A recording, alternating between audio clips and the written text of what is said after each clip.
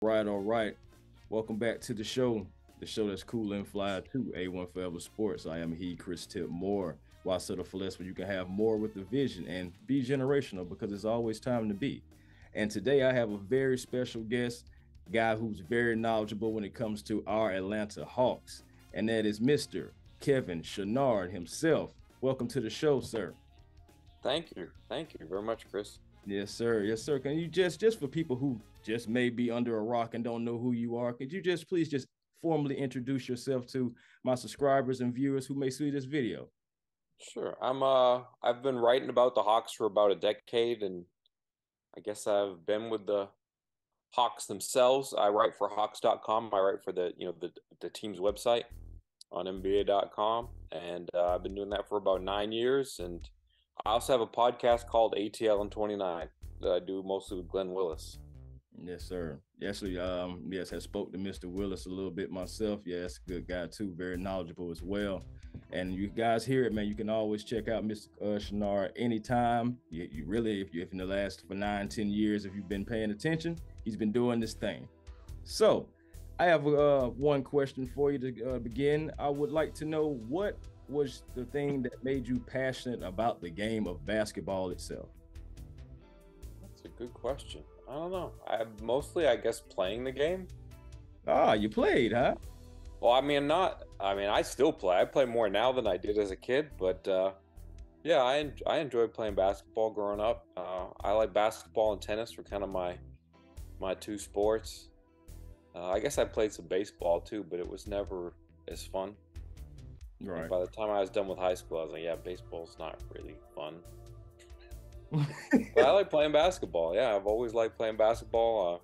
I'm 51. I'm counting down the years until I'm no longer able to play basketball. I don't know when that happens, but in about half an hour, I'm about to head out and get a game in the sunshine here.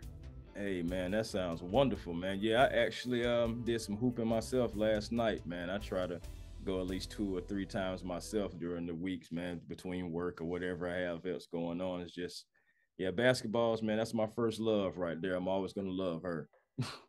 Yeah, man, always gonna love her, man. But yeah, man, you look good, man. Said 51 still hoop, man. I love to hear that, man. You can, hey, man, it's really up to you, man, as far as how much you want to hoop and everything, man. It's telling you it's up to us, man. It's all up to you. But all right, I want to get into this Hawks, Atlanta Hawks, man. Atlanta Hawks, they wrapped up Summer League, of course, going 3-2, losing in the consolation round to the Dallas Mavericks. But I want to talk about our 15 overall pick here, Mr. Kobe Buff the Stuff Buffkin. In 27 minutes, he averaged 14 points with about 3.5 assists. Now, it's only 5 games, so I don't want people to get crazy or anything because the game has to slow down for Kobe, I believe, and he needs to let the game come to him. That's my personal opinion. But also 33% from the field and 13% from three, including going 0 for 6 against the Mavericks. But overall, in his last 2 performances, we know he was balling. It's a fourth quarter, 11 points, and also just doing his thing in the last game, completely taking over, if you ask me. I want to know, are you concerned at all with the slow start to Kobe, or do you feel like the last 2 games are the player that the Atlanta Hawks are pretty much going to have? No, I went to Utah Summer League when Trey went 0 for 10 or whatever in his first game, and I mean I saw a great pace in Kobe's game in Summer League. He felt like he had the command of the game. He felt like he had the right footwork, the right timing. I thought he mixed in some changing speeds when he was on the ball. I just thought, I thought we saw a little bit of everything from him. He could drive right. He got some drives left. Right. They didn't really have a great like pick and roll dive man for him to work with, but when they did some of that, he got comfortable in that too. I just thought he had a good pace and a good control of the game. He's kind of feeling out. It's really like an entirely new geometry playing the NBA game compared to college. The spacing is different. The three-point line is different. The big man planted at the basket that you might see in college basketball isn't there because of defensive 3 seconds. So it's an entirely different game, and I thought that he adapted really quickly to the new spacing and the new rules and the new feel. I thought he had a great feel, and honestly, one of the things that I was most encouraged by was just he got comfortable enough that I felt like he got to play with the parameters a little bit. There was one game, I don't remember, I felt like it was kind of in the middle, maybe the third game, second game, something like that.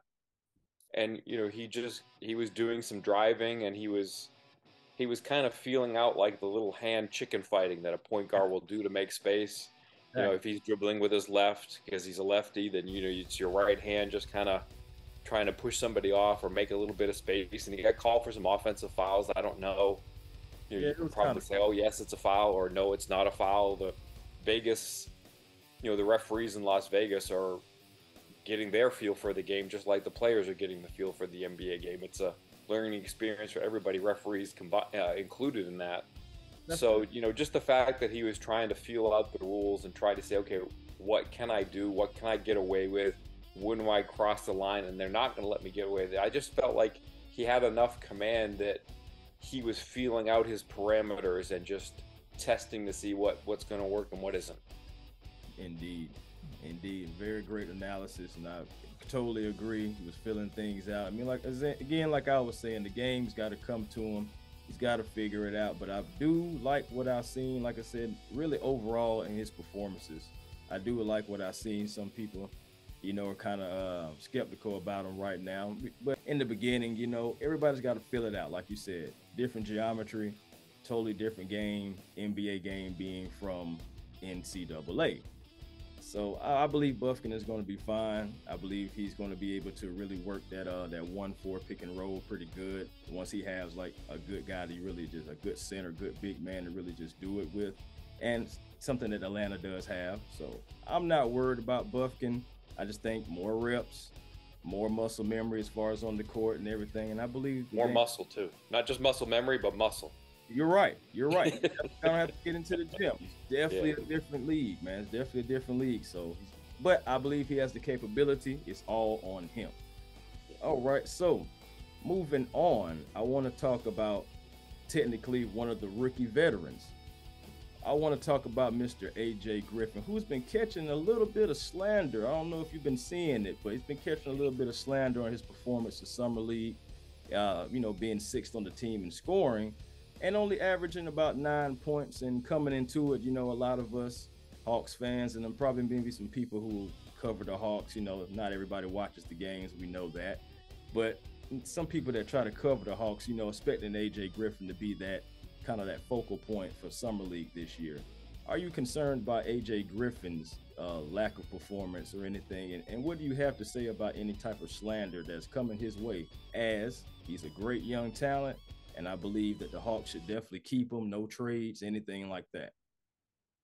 Yeah, I mean, if we're talking in terms of the Pascal Siakam trade, if that goes down, like the one name that I just don't want to see in there is AJ Griffin. Like I really don't want to see Jalen Johnson or Onyeka Okongwu or somebody like that in there either. But I really don't want to see AJ's name in there. I think he's like the perfect kind of player to play next to Trey.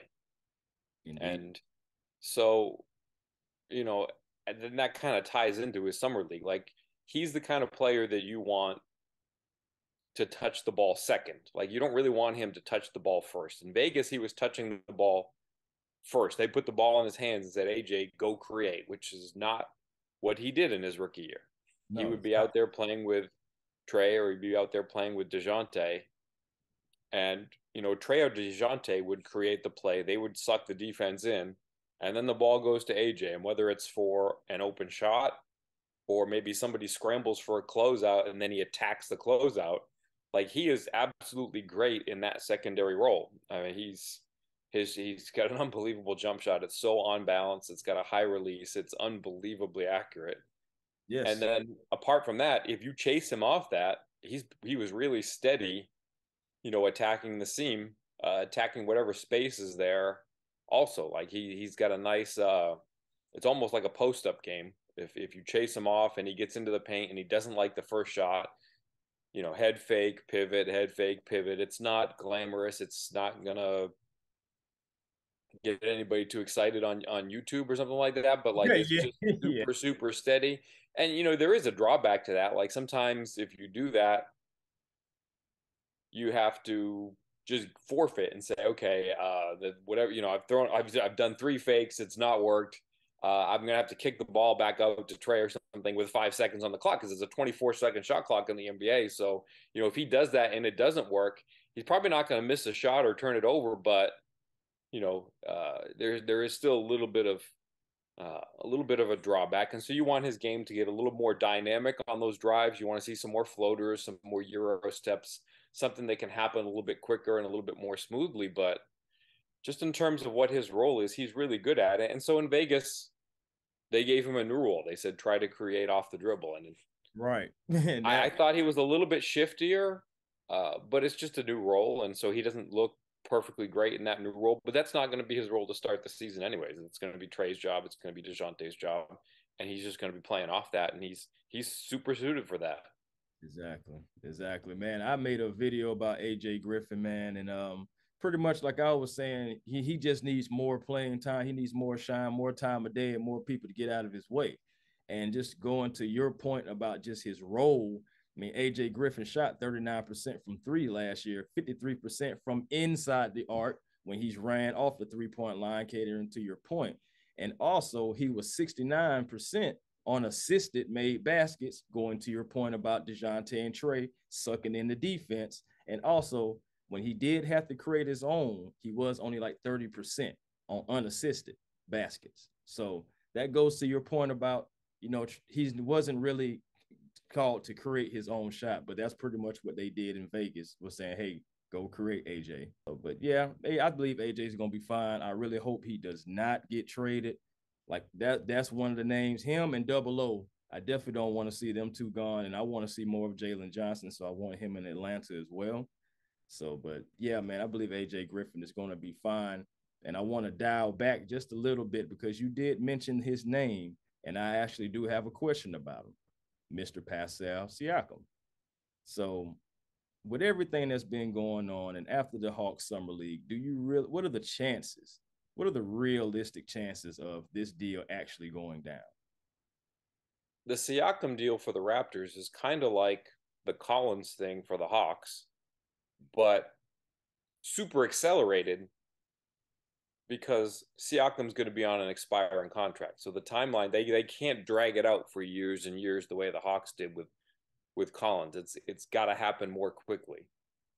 And so I just think that there's a lot of pressure for the Raptors to make a move if they don't want to pay him his next deal. If they're feeling bad about that next contract for him, they've got to make a deal, and there's not a super long list of suitors. Maybe the Pacers, maybe the 76ers, maybe the Hawks. But if there's a limited number of teams and there's a timeline and the clock is ticking, that tends to bring the price down a little bit. Indeed. So yeah, I think the lowering of the price, just because the Raptors are going to be under pressure a little bit, makes the likelihood of a deal increase. I think that there's a decent chance that such a trade happens before we get too far into the season, just because it's a time crunch for the Raptors, and so they probably feel like they have to do something. They have to do something soon, and if there aren't a whole lot of teams, then that increases the odds that the Hawks are the ones that actually end up pulling the trigger on it. Indeed. Now, man, for Pascal, man, I've been hearing all these reports about him possibly not even want to like resign with whatever team, pretty much trades for him. And I mean, right now, shoot, the biggest team that's been talking about trading for him is us. So, like, I don't know necessarily want a guy who doesn't want to be here because I'm not into rentals. Like, I'm not into rentals at all. I would like to own, or not even necessarily own. I would like to extend NBA terms. I would like to extend and, to have a focal point at our forward slash, maybe a stretch five position, depends on, the lineup. But I mean, Siakam, man, you can't deny it. I mean, the guy, he's a talent and he can pass out of the post. That's something that I like about him the most, that he is a willing passer. And, he'll be a great player in Atlanta, man. But I guess I'm just nervous. I'm just worried about a guy who technically has already got reports out there and not denying them that he may not even re-sign with the team. If Yeah, I mean, I think that's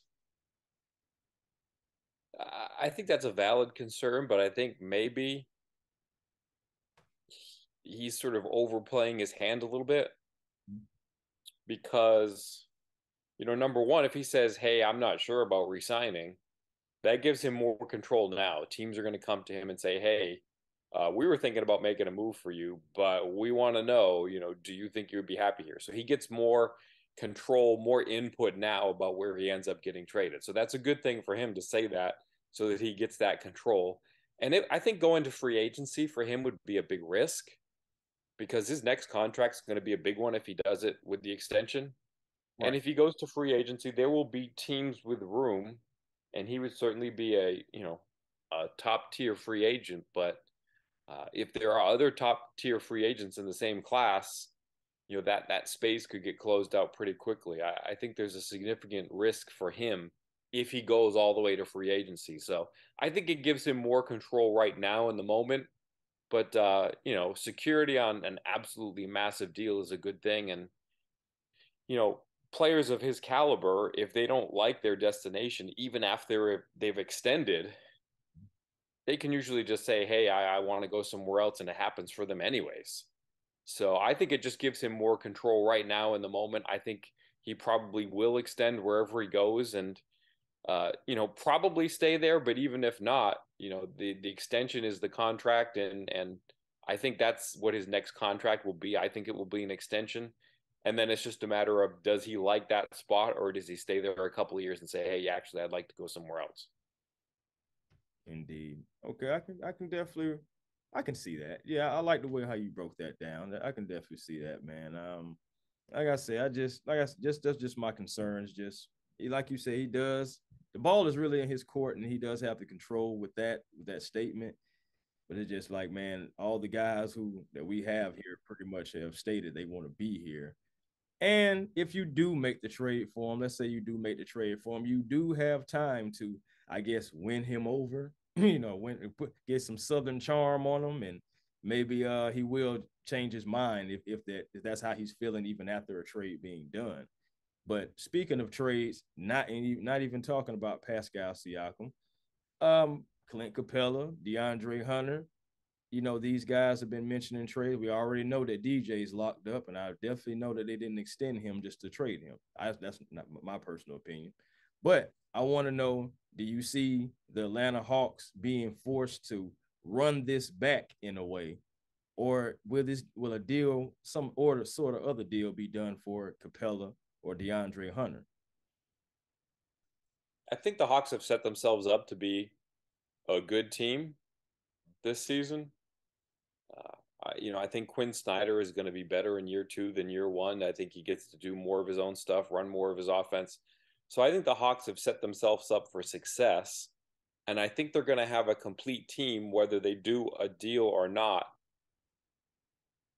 But if they trade for Siakam, I still think that with Onyeka Okongwu in the fold, you're probably sending out the Hunter and Capella contracts because that's the only way that makes sense financially so that you could sign that extension that Siakam will probably extend if you can get him to do that.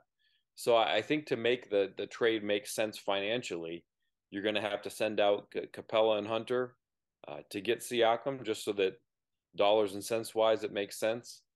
But I think either way, they're going to have a pretty complete team for this upcoming season. I don't know if I would call it running it back. Uh, it'll be different without Collins, Yeah. and I think I think really this season, the thing that maybe is most different is that it is going to be about AJ Griffin. Like I think he is the new face. Maybe Siakam comes in and then he's obviously the new face. But if not, if they do kind of keep most of the roster the same, the two biggest changes are going to be okay. What do we get out of Quinn Snyder, and what do we get out of AJ Griffin if he's a regular rotation player at 20? I think that's going to be a really interesting season for him with a year of NBA experience under his belt.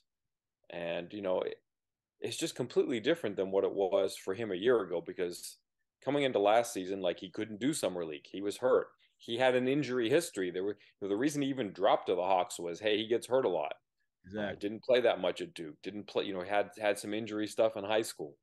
Um, he looked pretty healthy last season. Like, there weren't a whole lot of times where if they wanted to play AJ, they couldn't because, oh well, he's hurt. That didn't really happen. Like, he's growing into his body. He's maturing. He's like, his what he looks like at age 20 just doesn't even make sense. Like, it's just ridiculous. Like, that does not look like a 20-year-old. That looks like a 30-year-old. Like, Indeed. uh, so, to be that big and that strong at that, young age, 16, 17, 18, like, you know, I sometimes I think, guys like that get hurt just because they're so young and so big and so powerful Right. that the rest of their body hasn't caught up. And now I think it has, and I'm interested to see. I think he along with Quinn Snyder, and really the two of them together are going to be sort of the most interesting change for the upcoming season.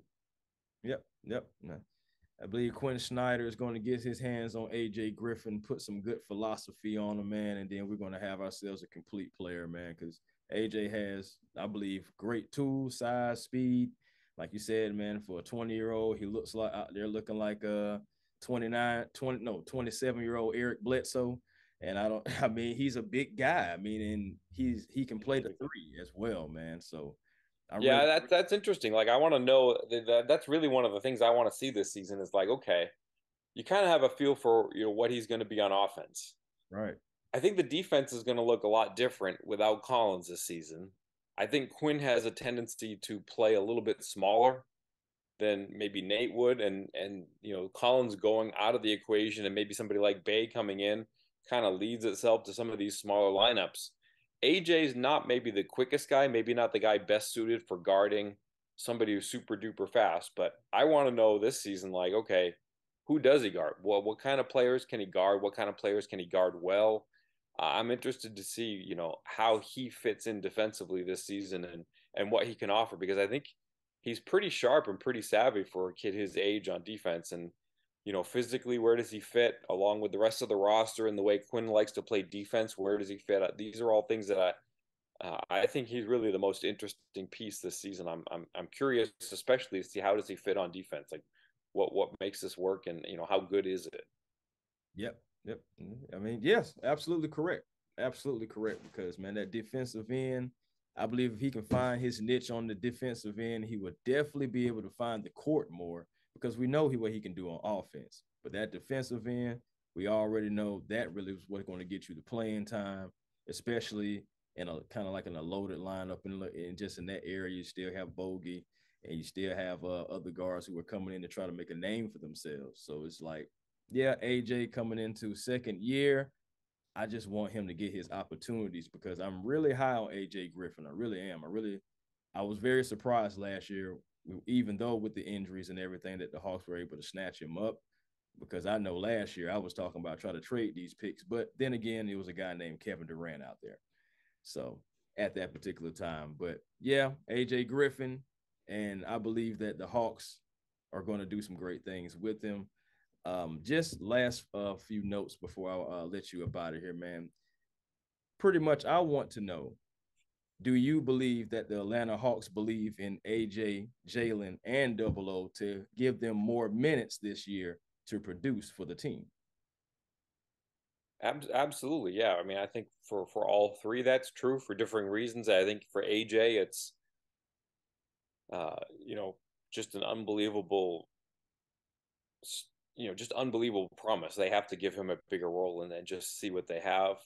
I think for Jalen, we've already seen it. Like, as soon as Quinn took over, the thing that changed most when Quinn Snyder took over, rotation wise, was all of a sudden he had Jalen guarding perimeter players. Like, Nate wanted Jalen to guard centers and power forwards, and then Quinn is like, oh well, we need you, and well, we need him for what? Well, all of a sudden he's guarding like big small forwards and things like that.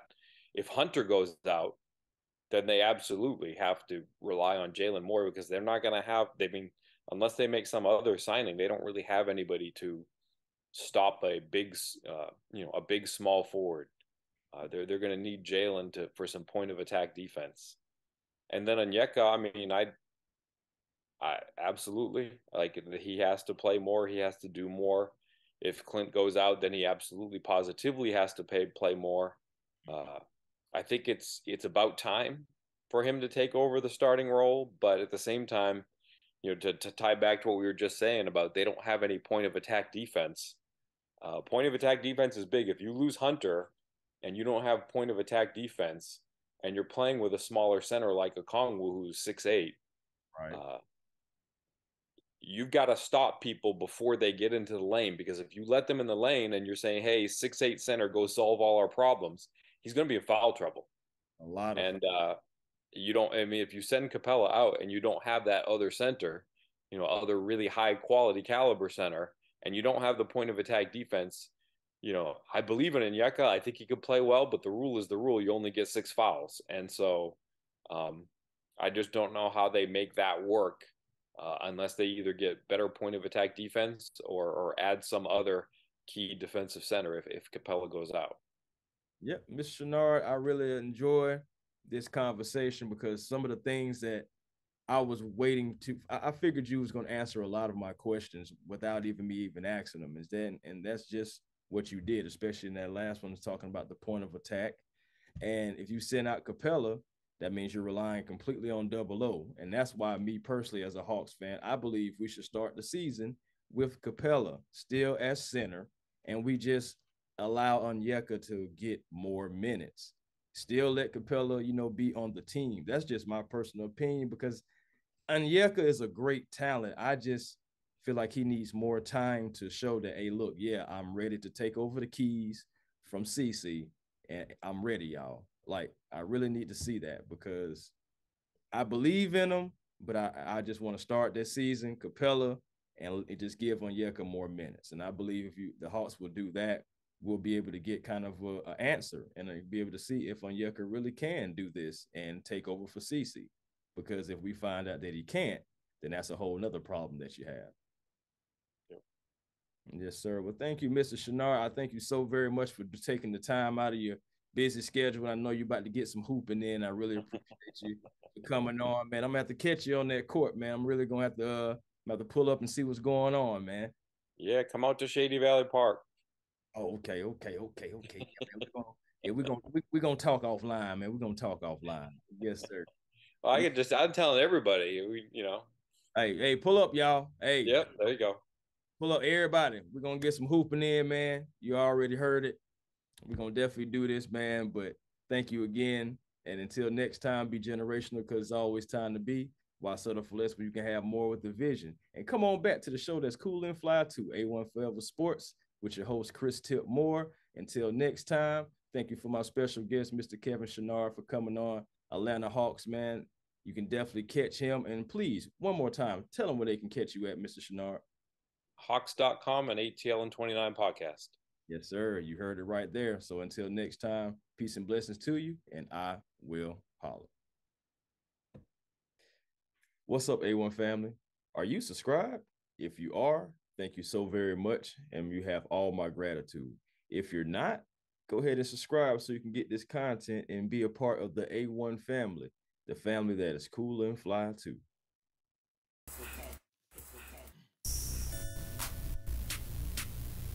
A1, yeah, truly cooler and I'm flyer too. James.